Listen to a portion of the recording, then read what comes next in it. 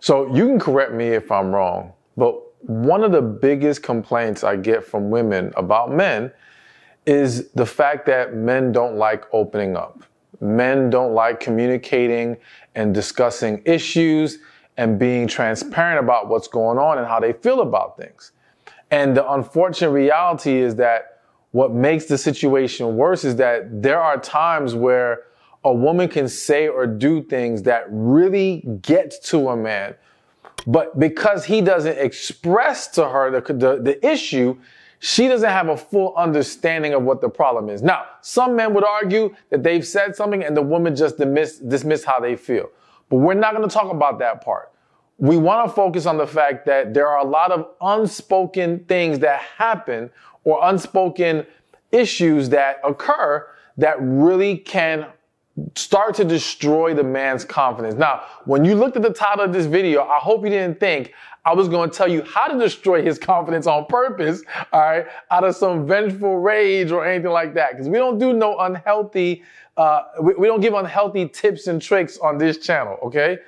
But I want you to be aware of what can really start to chip away at a man's self-esteem and start to cause problems that will show itself in other ways in the dating process, in a relationship, or even in a marriage. So one of the first things and biggest things that a woman can do that destroys a man's confidence is weaponizing his past. All right? So for a lot of men, number one, just opening up about their past is very difficult to do. They don't do that with everyone.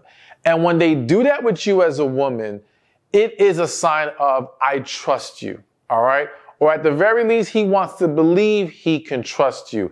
And that's why he allowed this information to come out.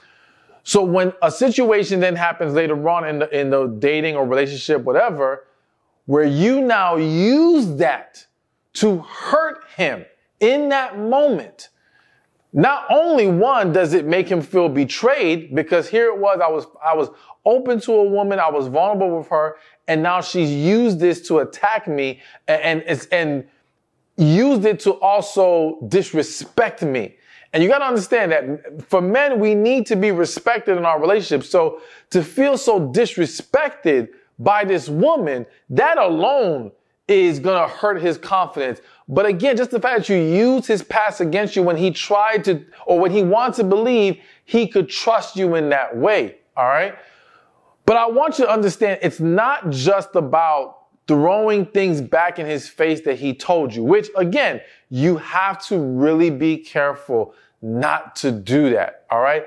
And please understand, there's a difference between simply discussing the past versus weaponizing the past, all right? If you're going to attack him with it, if you're going to insult him with it, if you're going to try to make him feel bad about it, that's attacking him. Versus if you're inquiring, so hey, remember that thing you told me, and you're digging deeper because you want to learn more, that's okay, all right? That's okay. But the other part of weaponizing the past that is a common issue is where you'll have a couple, let's say you're in a relationship or you're married, and the man has made a mistake. He hurt you in some kind of way. Let's just say he got mad at you one day and cursed you out, and that really hurt your feelings, okay? So now you guys discuss it, and we're working towards being better and communicating better, right? And as he's making this effort, maybe because you feel like he hasn't been acting right for a long time. Let's just say, even though he just really cursed you out, there was a lot of other behavior and words that were said that you didn't appreciate.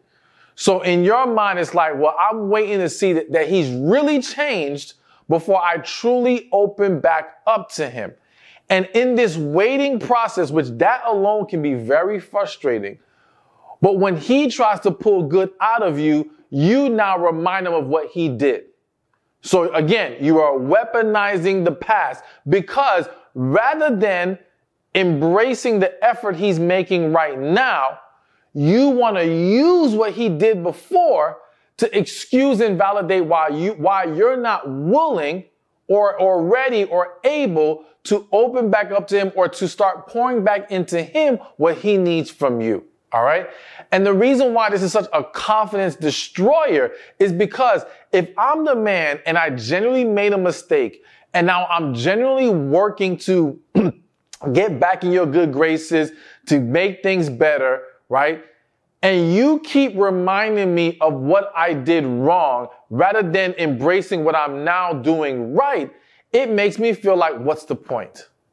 What am I even doing here? I feel like I can't win. And with the way men think is that if it's not working, what's the point of continuing trying to do this? All right. So a lot of men give up in the process of trying to change their behavior, not because they're unwilling to change, but they get to a point where they feel like this is getting me nowhere. All right. So you have to be mindful. I don't want to go, there's a lot more deeper I can go into this specific point. But what I want to stress to you is that, listen, when it comes to this situation of he made a mistake and we're working on better, you have to focus on not continuously holding the mistake over his head, not dwelling in it, not beating him over the head with it. Instead, focus on, okay, if he's genuinely making an effort, good. And my thing is this. Now, if you're going to say to me, well, he hasn't been making that effort. Okay, well, then we can get to a discussion about why are we still with the guy. Maybe if he's not willing to make any changes, not making any effort, then that's just a sign of then he's just not willing to be serious about making things better with you. So let's end the relationship. But if he is making that effort, you can't overlook that and ignore that because you're going to cause more problems and do more harm than good. All right. So now the second thing women do that can destroy a man's confidence is trying to make him into something he's not. So, I've said it before. There's this quote that says, men marry women hoping they won't change. Women marry men hoping they will change. All right.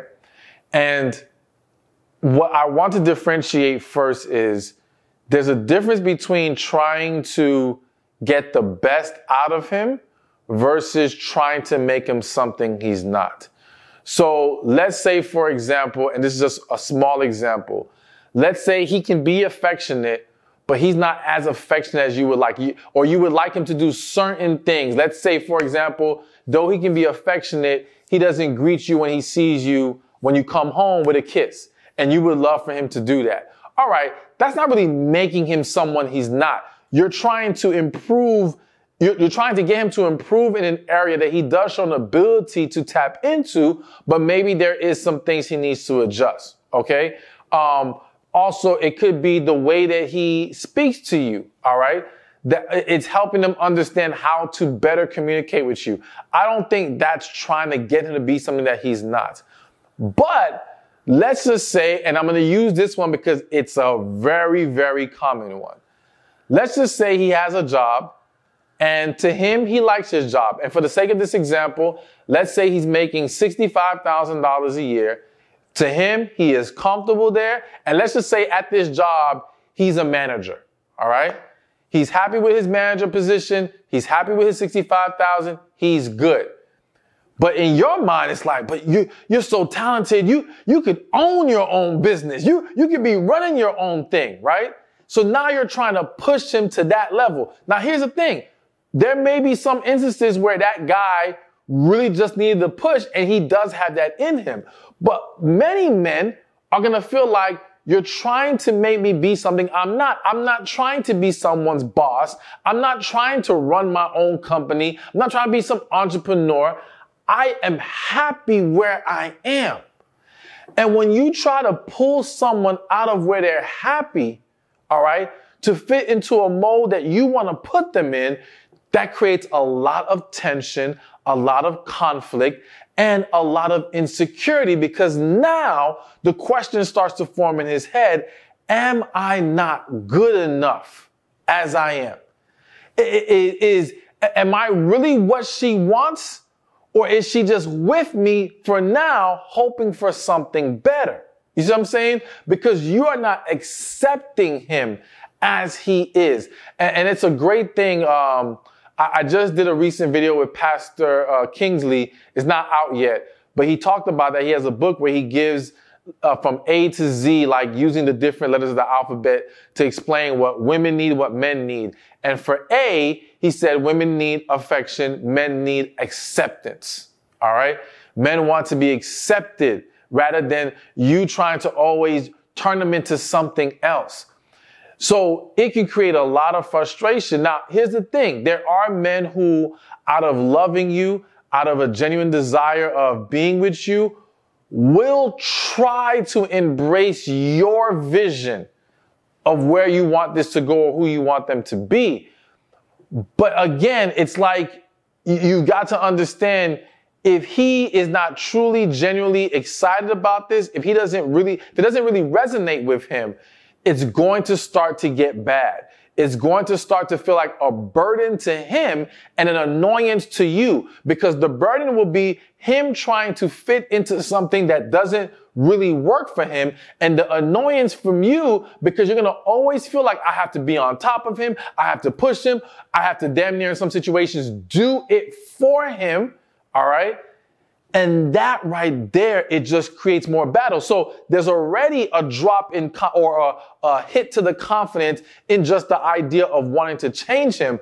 But then the battle that will incur from there between with this conflict at hand will add more to the insecurity, because trust and believe, chances are in those fights where there's this conflict, you may say some things that are even more hurtful. You may say some things that make him feel even more inadequate, okay? And it just goes downhill from there. So you just have to be mindful. And that's why it's so important to not necessarily date men for their potential. You have to date for their reality, who they are, what's their character. You have to find out what his vision is. And then ask yourself, am I cool with that? And can I enhance his vision? So not take his vision and give him my vision. It's going to be a problem. No. Can I pour into his vision and make it something bigger, better, stronger? That's the formula that's going to work. But making him something that he's not, big problem. All right. So now that brings me to number 3. The third thing women do to destroy a man's confidence is belittling him and emasculating him. Okay. So as we were just talking about, where when you're trying to make him something that he's not, chances are there's going to be points of conflict, and there's a very good chance that you're going to say things that aren't nice, okay? And this is where the belittling or the emasculating can occur. And so a lot of women have what I like to call chopped his nuts off, okay? I hope that verbiage isn't too much for some of y'all, but a lot of women chop the man's nuts off and it emasculates him. Okay. Now, here's what I have observed with these couples when this happens. This is the extra messed up part. You chop his nuts off. At some point, he's going to try to reattach his nuts. All right.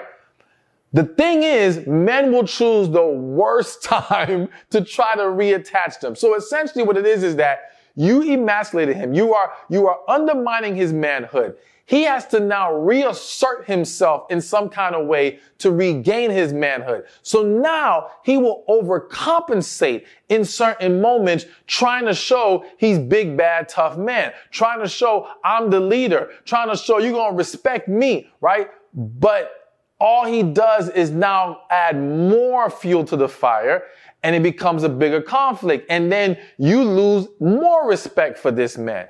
And it's this very vicious cycle, all right? So as a woman, it's important. Now, let me say this before I continue with that statement. To be clear about belittling and emasculating, the way you talk to him can be very belittling and emasculating. So I always say, you don't want to say things like you're acting like a B. Okay, using the B word for a man, not good. You ain't man enough. You need to man up. You acting like a little punk. Like anything that really calls into question his manhood, his masculinity, that's a problem. All right. And if you say to me, but he is acting like a B, or he is, then listen, you have to learn either I am dealing with the wrong man. So rather than emasculate and belittle, let me exit myself out of this situation. Or how can I encourage him to be better without emasculating and belittling him and disrespecting him? All right. So, for example, rather than you acting like a little B, focus more on, hey, I think I need you to be willing to handle this in this way. All right. So you're encouraging him on how to do it better rather than insulting the fact that he's not doing it the way you think he should be doing it right now. You know what I'm saying? So you got to be careful with your words. And for those of you, because I already hear some of y'all, we got to walk on eggshells with these men. They so sensitive. Listen, nobody likes to be spoken to in disrespectful ways. You don't, and neither does he. Everyone has to be mindful of their words. Everyone has to consider their partner's feelings. If you don't want to do that, respectfully, stay single. That's it. And I'll say that to a man or a woman. If you don't want to have to worry about how someone else feels and how you have to communicate to them, then you should remain single and be happy and free on that path. But if you would like a relationship, then you have to learn to embrace these things. And if they feel difficult for you to navigate, then that means there might be some things within you that you need to resolve. And it also means that you haven't practiced it enough for it to become second nature to you. Because for me, it ain't nothing to be mindful of my words. It ain't nothing to consider how you feel. But I've had to practice that a lot, not just with regular life, but also in being a coach and all these different things. But you can do the same thing. You can practice with your family, with your friends. If you have kids, you can practice with the people around you, with even strangers when you run into them. Once you get comfortable and used to it, it won't be so hard anymore. So back to the main point, you got to be careful with belittling and emasculating. It's only a setup for more problems. And again, it does lead to that man starting to feel more insecure. And like I said earlier, there's a lot of men trying to act tough, but they are hurting on the inside. All right. And though we can make the argument, just as I told you, well, if you have to stoop to that level, maybe you need to exit the relationship. I will acknowledge that even from the man's side, if he's being treated this way, he should exit. But let's understand this reality. The unfortunate, or you can call it fortunate in some situations, reality is that many people don't immediately leave once they're ingrained and invested in a relationship. All right. So even when they're being mistreated, many are hoping for things to get better. So they're not going to be quick to walk away, or they're afraid to walk away. There could be various reasons. There could be unhealthy attachments. But bottom line is, it's not always that simple for the vast majority of people. That's why if we're going to be there though, and we're not going to walk away, then we need to look at what we implement to make this better. How do we improve this situation? And then if we've done all that we can do, then it's even easier now to just say, okay, I can leave in peace. Oh, and one more example before I move to the next point of how you can belittle and emasculate is when you're talking to him like he's a little kid. All right. Don't talk to him like he's stupid. Now, I know some of y'all are like, but he is stupid. So listen, I get that there's moments of frustration. I get there's this feeling of sometimes he just doesn't get it. And that's why you're speaking to him in this way. But I'm telling you, again, if you cannot find a way to communicate with this man in a healthy way, for whatever reason, you feel like he's slow, you feel like he just doesn't care, whatever the case may be, then I would rather you say, you know what, this isn't working. But when you start to engage in these negative behaviors, here's one of the big problems. You develop that habit of going to the negative way of approaching it with him. Trust and believe you're going to end up doing that with other people. It doesn't just stay there. And not just other people, but other relationships. It now becomes your default mechanism. Don't get comfortable doing that. You've got to learn that if there's an issue with communication, and maybe listen, rather than going to, he's just so stupid, maybe you're not learning how to effectively talk to him in a way that he can understand you and receive you. And I stress the word receive because, again, We are responsible for how we deliver our message. It's not what you say, it's how you say it. And if you don't learn how to deliver it to that specific individual, because different people receive differently, then you're gonna always have a hard time. So you've got to embrace, it's not just saying the words, it's how you communicate them to make sure you guys are getting on the same page, or to help you guys get on the same page.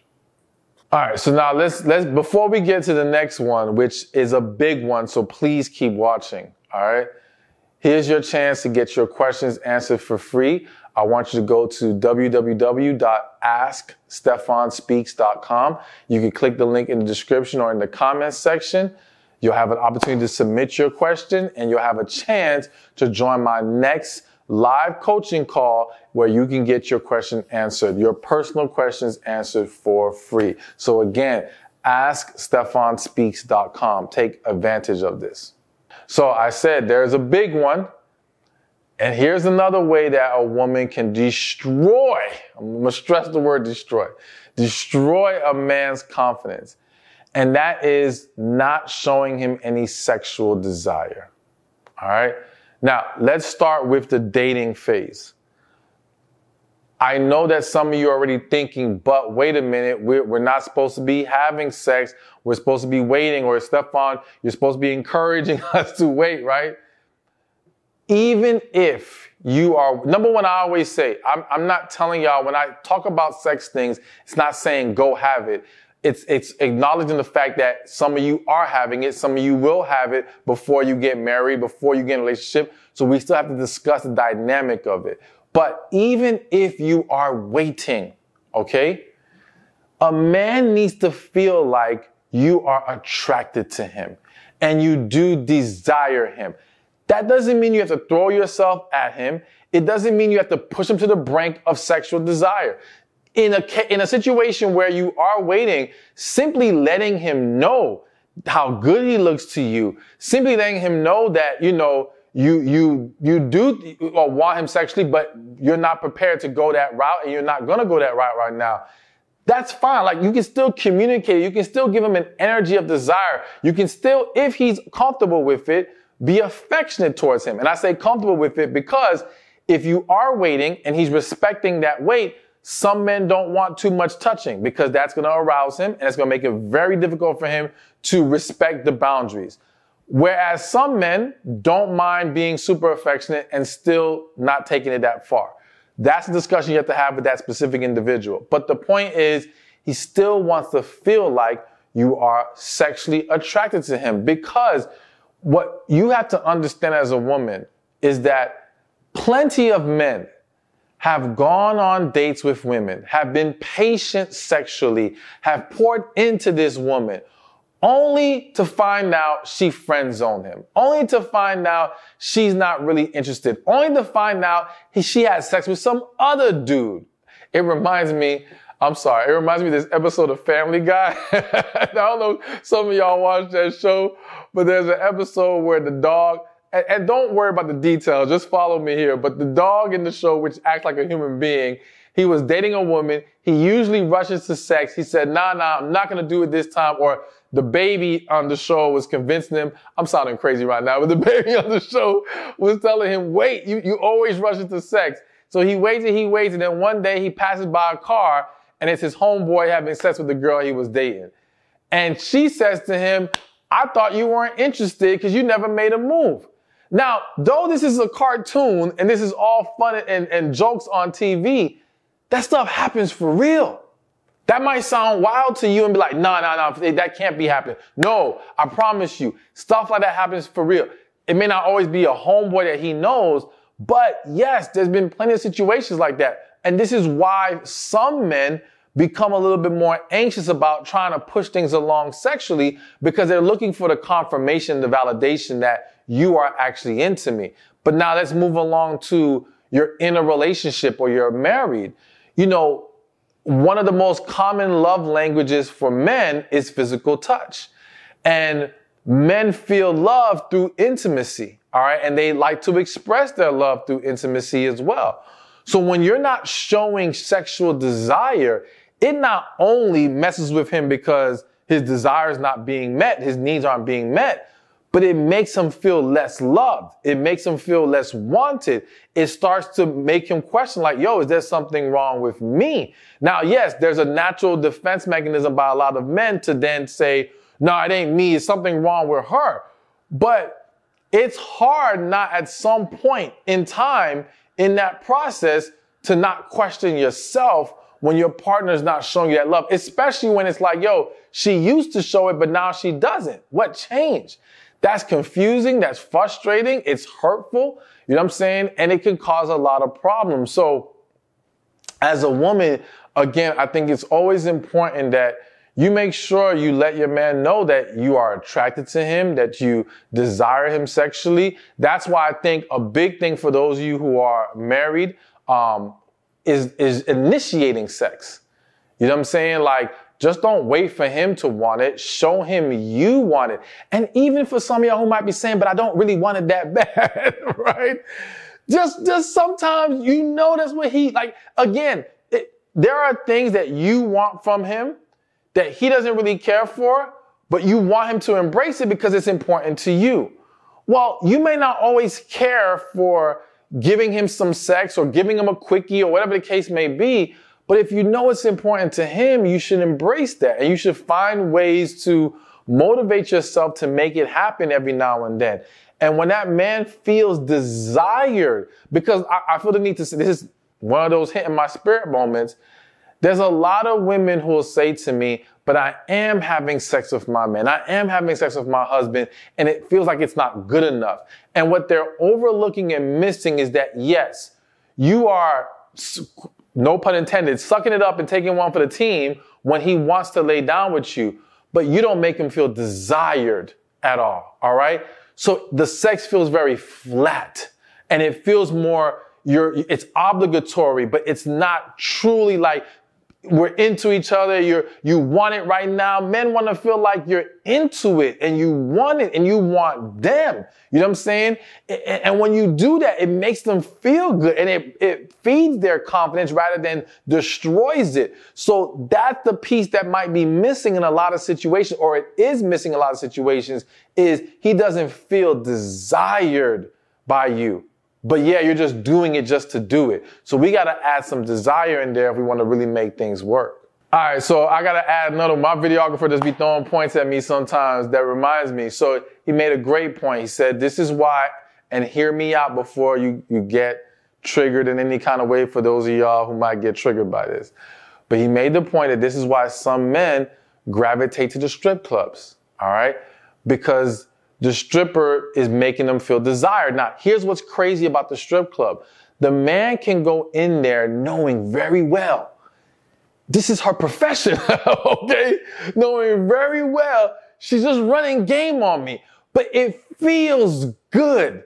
Even though you know this is what she does, it feels good. But here's the thing. If the stripper is good at what she does, like, she can really make him fall into a place of thinking, maybe she really does want me. Maybe she is attracted to me. And that draws him in even more. Now, I'm not saying be a stripper. I'm saying learn how to talk to him like a stripper. No. I'm saying learn how to make a man feel good. Learn how to stroke that. I hate saying stroke that ego because there's such a negative connotation on stroke his ego. And the reality is that everyone, men and women, likes a little ego stroking. Let's just focus on the words, make him feel wanted and desired. That's all. That's all. Let's keep going. All right, so now here's another very important one. And I feel the need to say this probably isn't as common of an issue, at least from what I've seen, but it is and can be an issue. And another thing women do that can destroy a man's confidence is lacking boundaries with other men. Okay? So, you know, one thing about men, and again, it's never all, okay? Never all. Nothing I say is never meant to be all. But a lot of men, arguably most men, can tend to be territorial about the woman they're into. And I would argue some men are even territorial even when they're not really into you, all right? That's just how they are with any woman they deal with. Any woman that they take interest in, they become very territorial.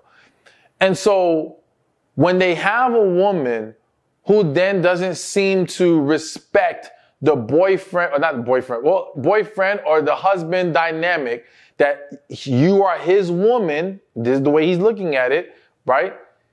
It makes him feel like you're not respecting him. Now, here's a perfect example. I just saw a TikTok. I don't know how true this is, but they said this man broke up with this girl, his girlfriend, because she got a lap dance from Chris Brown at a concert, okay? He paid for her to go to the concert. I think he got her front row tickets, all right? She randomly gets pulled up to the stage. Chris Brown does his thing, dances all over her. She gets home, he tells her, we're done. Because to him, it's like, yo, you didn't have no boundaries here. You disrespected me. You disrespected our relationship.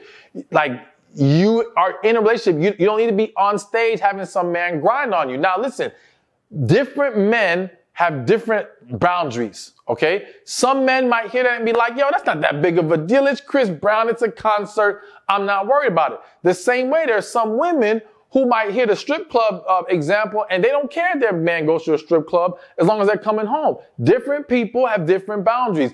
But whatever those boundaries are, you need to learn them, number one, all right? So I think it's very important that when you get into a relationship or when you're dating a guy, you ask him in his perception, what does he deem inappropriate? One, I think that's such a great thing to do in the sense that it shows that you care about what is important to him or what his boundaries are, all right?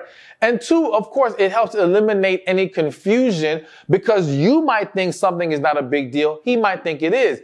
And if you guys can discuss this in advance, then we can, one, come to a conclusion of, are we in alignment with where we want to place our boundaries? Because it's very possible, if using the Chris Brown example, you have this discussion with your man. He's like, yo, if that was me, I would break up with you too. And to you, it's like, nah, it shouldn't be a big deal. Well, then we might need to accept that just means we see things differently and maybe we should not continue with this relationship. Because what else are we not going to agree on as far as what should be boundaries and what shouldn't, right? Or we might realize, oh no, or whether we were on the same page initially, we can respect where each of us are drawing those lines and say, okay, I can work with that. That's cool. Now we can move forward and we don't have these problems. But it's not just having a lack of boundaries, but it's also constantly crossing those boundaries.